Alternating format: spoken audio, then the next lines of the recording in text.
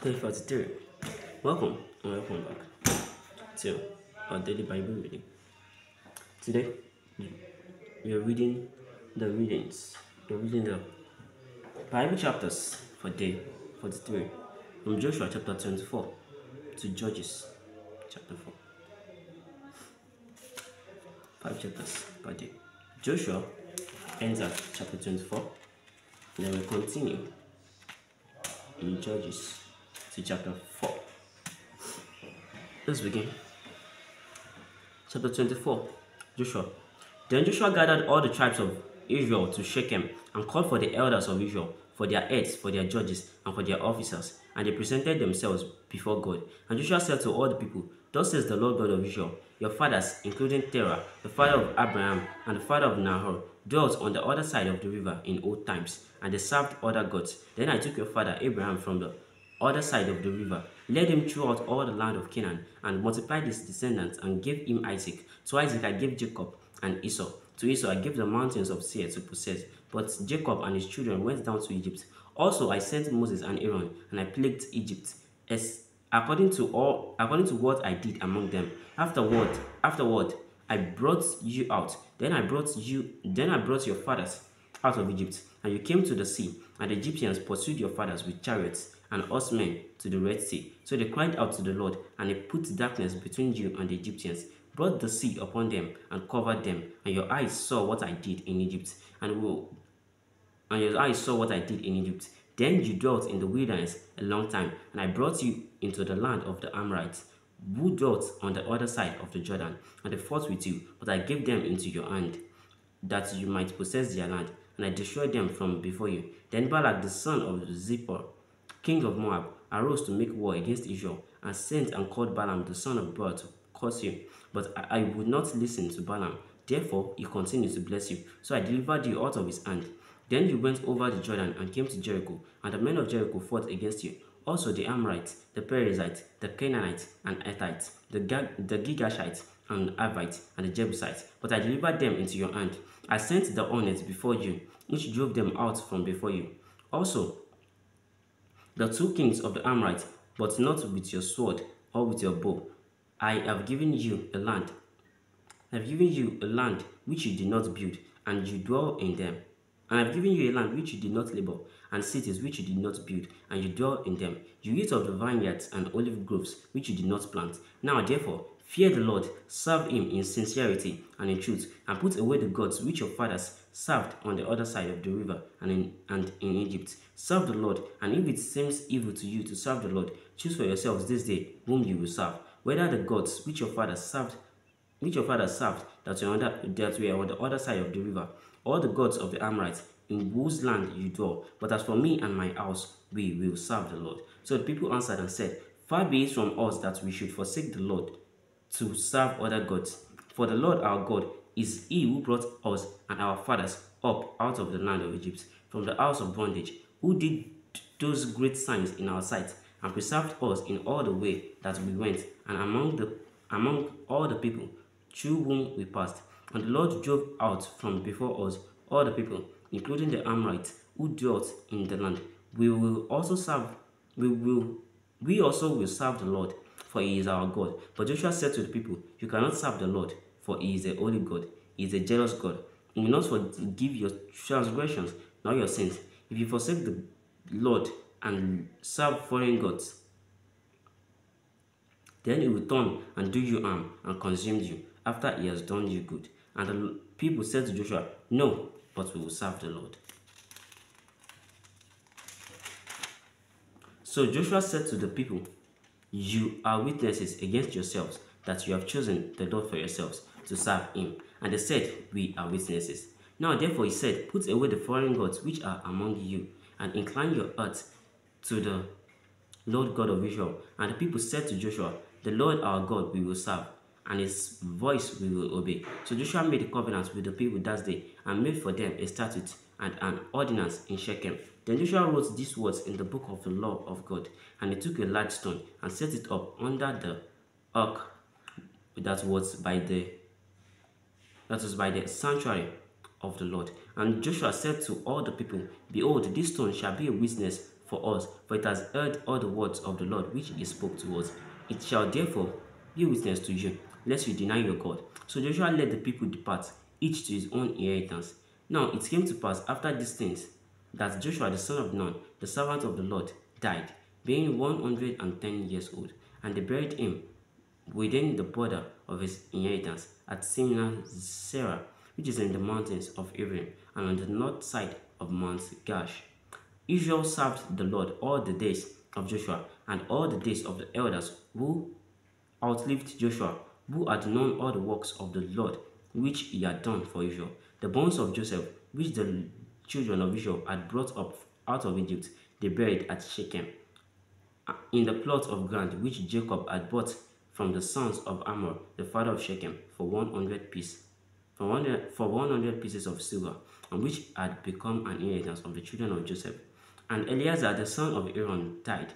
They buried him in a hill belonging to Phinehas, his son, which was given to him in the mountains of Ephraim. Judges chapter 1. Judges chapter 1. Now, after the death of Joshua, it came to pass that the children of Israel asked the Lord, saying, who shall be first to go up for us against the Canaanites to fight against them? And the Lord said, Judah shall go up. Indeed, I have delivered the land into his hand. So Judah said to Simeon his brother, come up with me to my allotted territory, that we may fight against the Canaanites, and I will likewise go with you to your allotted territory. And Simeon went with him. Then Judah went up, and the Lord delivered the Canaanites and the Perizzites into their hand. And they killed 10,000 men at Bezek, and they found Adonibezek in Bezek, and fought against him, and they defeated the Canaanites and the Perizzites.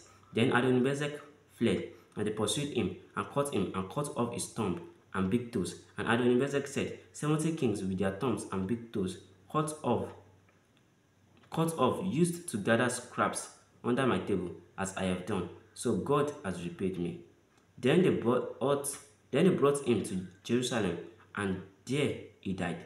Now the children of Judah fought against Jerusalem and took it. They struck it with the edge of the sword and set the city on fire. And afterward, the children of Judah went down to fight against the Canaanites who dwelt in the mountains, in the south and in the lowland. Then Judah went against the Canaanites who dwelt in Hebron. Now the name of Hebron was formerly Kirjat Arba. And they killed Sheshai, Ahiman, and Talmai. From there they went against the inhabitants of Debir. The name of Debir was formerly Kirjat Sefer. Then Caleb said, whoever attacks Kirjat Sefer and takes it, to him I will give my daughter Achsah as wife. And Othniel, the son of Kenaz, Caleb's younger brother, took it. So he gave him his daughter Achsah as wife. Now it happened, when she came to him, that she urged him to ask her father for a field. And she dismounted from her donkey. And Caleb said to her, what do you wish?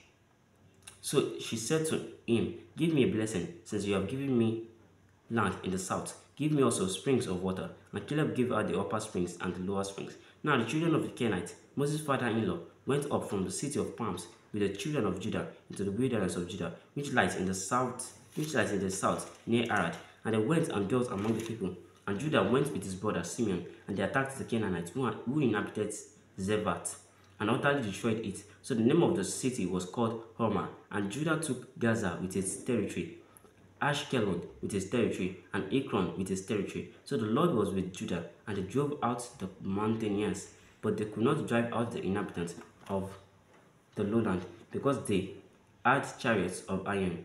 And they gave Hebron to Caleb, as Moses had said. Then he expelled from there the 3 sons of Anak.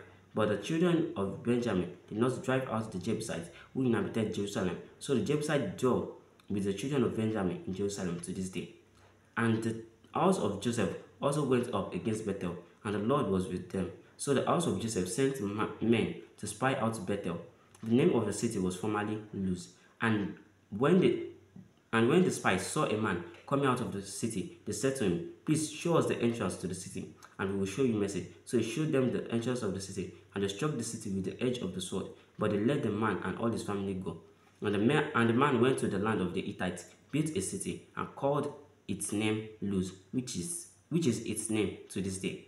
However, Manasseh did not drive out the inhabitants of Beth Shen and its villages, and Tanak and its villages, all the inhabitants of Dor and its villages, all the inhabitants of Ibleam and its villages, all the inhabitants of Megiddo and its villages. For the Canaanites were determined to dwell in that land. And it came to pass, when Israel was strong, that they put the Canaanites under tribute, but did not completely drive them out. Nor did Ephraim drive out the Canaanites who dwelt in Gezer.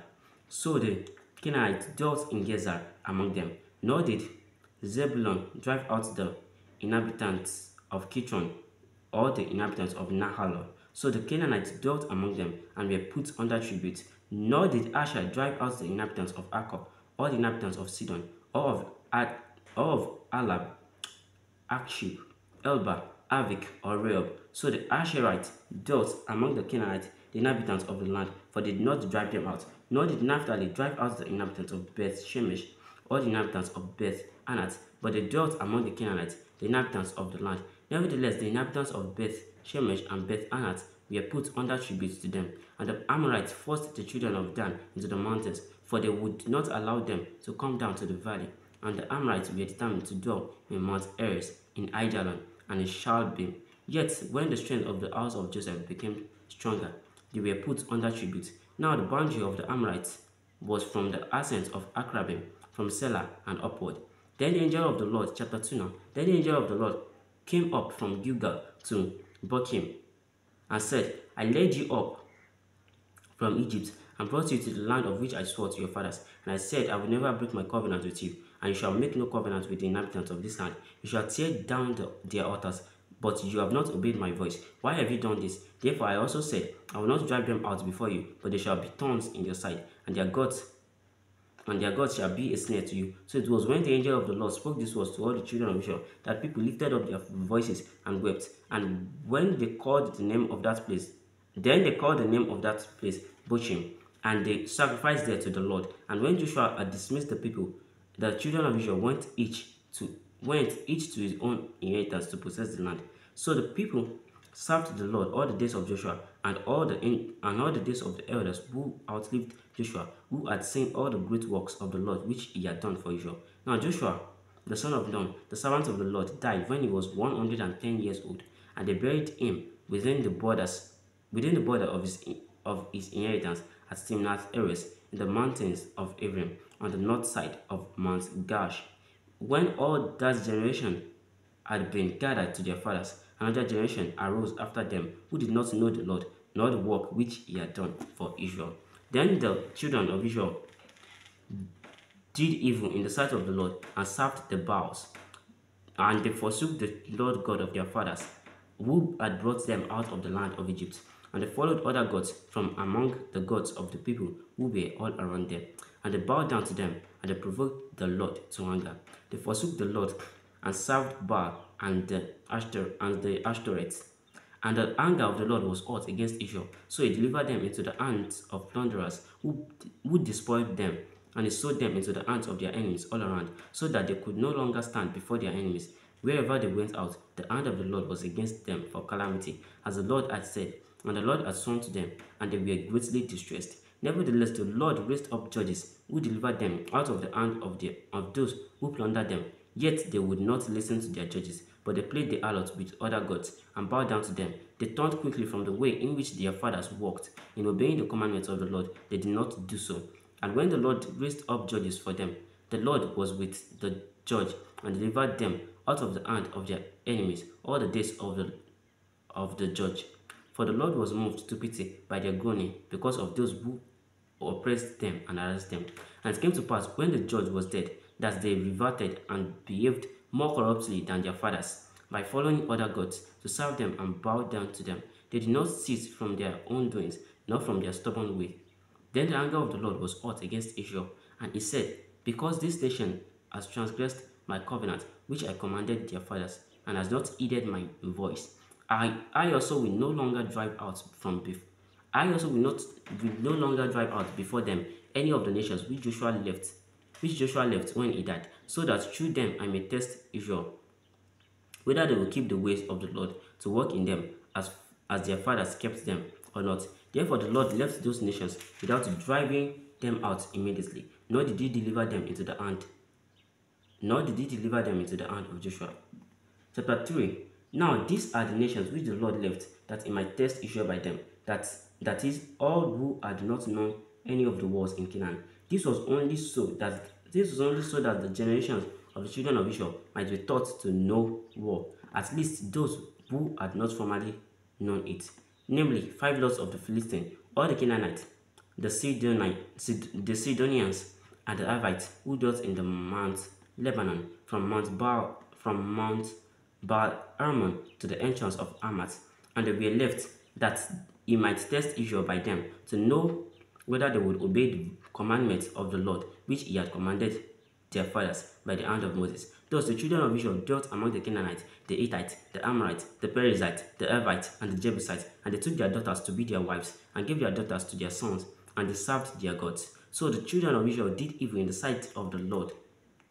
They forgot the Lord their God, and served the Baals and Asherahs.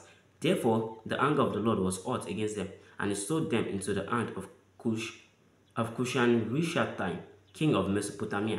And the children of Israel served Cushan-Rishathaim 8 years.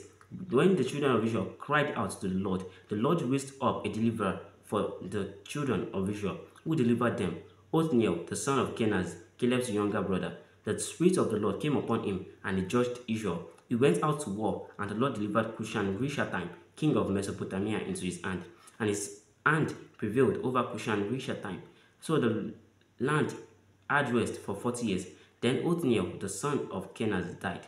And the children of Israel again did evil in the sight of the Lord. So the Lord strengthened Eglon, king of Moab, against Israel, because they had done evil in the sight of the Lord. Then he gathered to himself the people of Ammon and Amalek, went and defeated Israel, and took possession of the city of palms. So the children of Israel served Eglon, king of Moab, 18 years. But when the children of Israel cried out to the Lord raised up a deliverer for them, Ehud, the son of Gera, the Benjamite, a left-handed man. But by him the children of Israel sent tribute to Eglon, king of Moab. Now Ehud made himself a dagger. It was double-edged and a cubit in length, and fastened it under his clothes on his right thigh. So he brought the tribute to Eglon, king of Moab. Now Eglon was a very fat man, and when he had finished presenting the tribute, he sent away the people who had carried the tribute. But he himself turned back from the stone images that were at Gilgal, and said, I have a secret message for you, O king. He said, keep silence. And all who attended him went out from him. So Ehud came to him. Now he was sitting upstairs in his cool private chamber. Then Ehud said, I have a message from God to you. So he arose from his seat. Then Ehud reached with his left hand, took the dagger from his right thigh, and thrust it into his belly. Even the hilt went in after the blade, and the fat closed over the blade, for he did not draw the dagger out of his belly, and his entrails came out. Then Ehud went out through the porch and shut the doors of the upper room behind him and locked them. Then when he had gone out, Eglon's servants came to look, and to their surprise, the doors of the upper room were locked. So they said, he is probably attending to his net in the cool chamber. So they waited till they were embarrassed, and still he had not opened the doors of the upper room. Therefore they took the key and opened them, and there was their master falling dead on the floor. But Ehud had escaped while they delayed, and passed beyond the stone images, and escaped to Seirah. And it happened, when he arrived, that he blew the trumpets in the mountains of Ephraim, and the children of Israel went down with him from the mountains, and he led them. Then he said to them, follow me, for the Lord has delivered your enemies, the Moabites, into your hand. So they went down after him, seized the fords of the Jordan leading to Moab, and did not allow anyone to cross over. And at that time they killed about 10,000 men of Moab, all stout men of valor. Not a man escaped. So Moab was subdued that day under the hand of Israel, and the land had rest for 80 years. After him was Shamgar, the son of Anas, who killed 600 men of the Philistines with an ox goad, and he also delivered Israel. Chapter 4. When Ehud was dead, the children of Israel again did evil in the sight of the Lord. So the Lord sold them into the hand of Jabin, king of Canaan, who reigned in Hazor. The commander of his army was Sisera, who dwelt in Harosheth Hagoyim.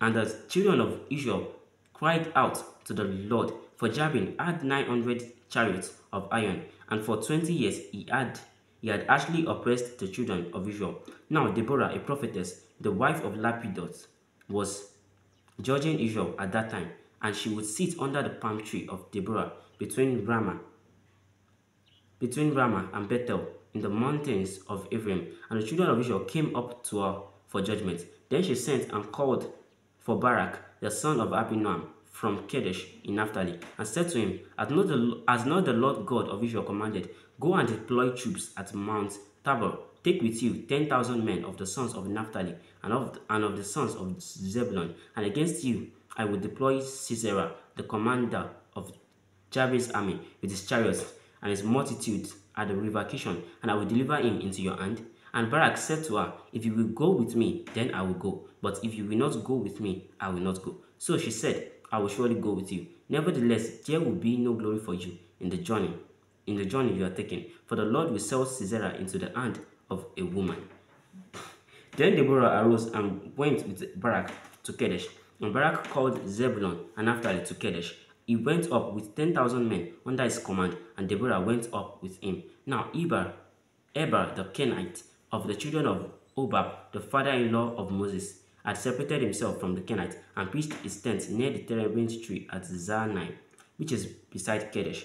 And they reported to Sisera that Barak, the son of Abinoam, had gone up to Mount Tabor. So Sisera gathered together all his chariots, 900 chariots of iron, and all the people who were with him, from Harosheth Hagoyim to the river Kishon. Then Deborah said to Barak, Up, for this is the day in which the Lord has delivered Sisera into your hand.